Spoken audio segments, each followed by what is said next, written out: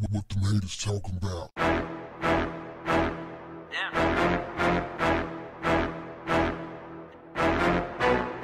What's up, family? Jacksonville rappers are at the forefront of a dangerous trend called demon rap, where rappers do the most disrespectful things they can think of to members of rival gangs. Popular Jacksonville rapper Young Breezy allegedly did the unthinkable. He posted what many are calling a death pic of one of his ops, a rival gang member named Dank. And he covered the image with disrespectful tags like Dank get up and he'll pack too. According to online reports, one of Breezy's homies ran down on Dank and caught him lacking, shot him up multiple times, robbed him.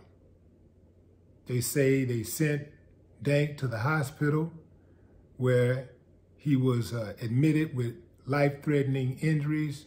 Unfortunately, he succumbed to his injuries and he's no longer with us. So Breezy somehow got a hold to a picture of him in the hospital fighting for his life, and he posted it on IG.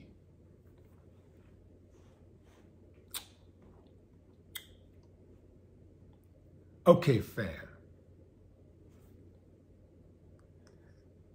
Each day, it becomes more and more clear to me that some of these youngsters just don't care about living. It's just like they just don't want to live.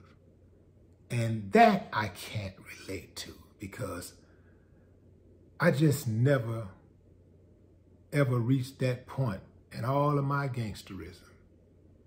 And I know I've done something. I've done some things.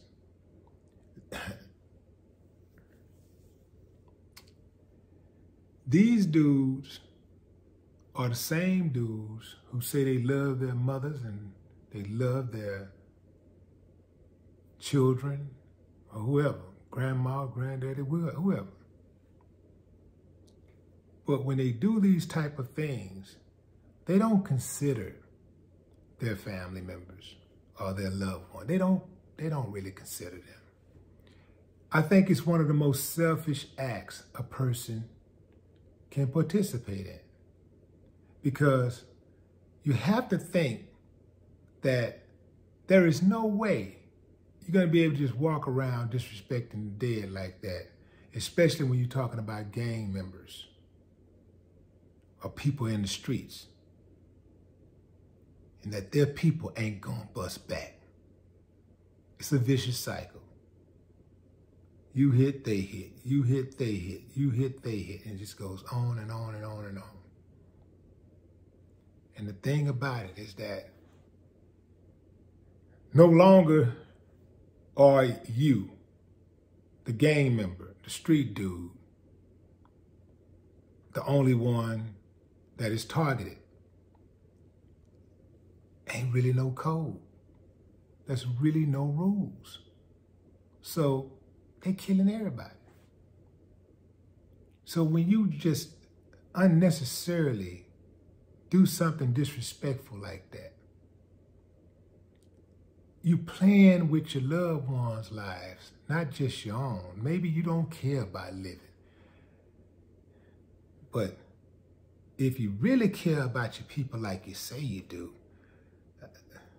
why not keep it a buck and not lie to yourself? Don't be a hypocrite and stand on it. Stand for them. Why not protect your people? I mean, if you want to just do something reckless, you know, I was just always under the understanding that you don't shit where you lay your head. You don't, participate in reckless behavior, criminal activity, where people have access to the people you love. You're gonna do it, you move around. They don't know where you live. They don't know how to get at you. They don't know how to get at your people. But these dudes, they're not like that. It's just to me, is just a pitiful, selfish act.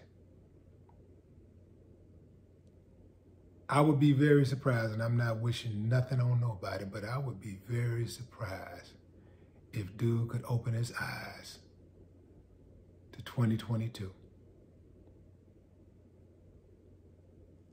It's like, it ain't nobody going to jail. That's the cold part. Nobody's going to jail. Because those people, they like it like that. Hey man, they want your body cold or warm. They don't give a damn. You know? Cold in the morgue, warm in the penitentiary. It's a win-win for them. No more talk. What the haters talking about?